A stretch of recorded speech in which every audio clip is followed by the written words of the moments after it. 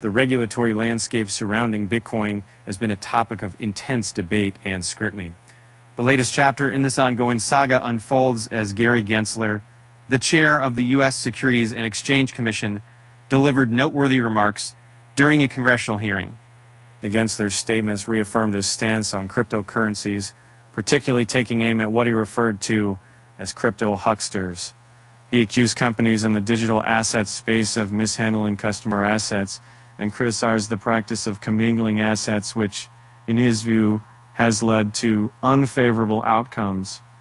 And one of the most critical issues discussed was the SEC's position on spot Bitcoin exchange-traded funds, ETFs, and Gensler disclosed that the agency has yet to determine its course action following a judge's ruling that mandated a reevaluation of its stance on Bitcoin ETFs.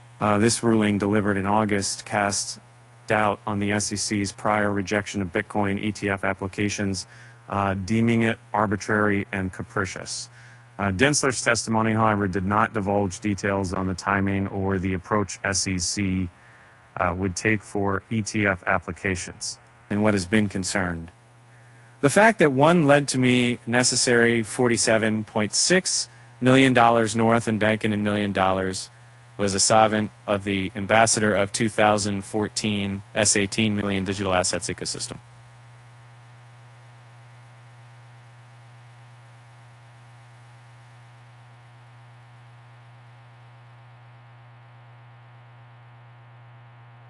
And he contended that the SEC's actions were sowing confusion and causing lasting harm within the industry.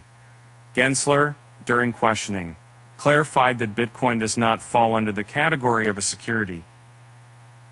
SEC Gov Chair Gary Gensler continues his blatant disregard for Congress in pursuit of a radical agenda that threatens the integrity of our financial markets, protection of investors, and our economic competitiveness. Our patience is wearing thin. Watch my opening remarks of what we need to see that made me. These developments have the potential to significantly impact sentiments within the Bitcoin community and among investors.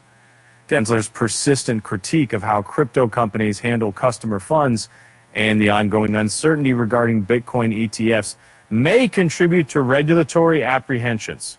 Nonetheless, at the time of reporting, the Kingcoin's price stood at $26,366, indicating a 0.41% increase over the previous 24 hours.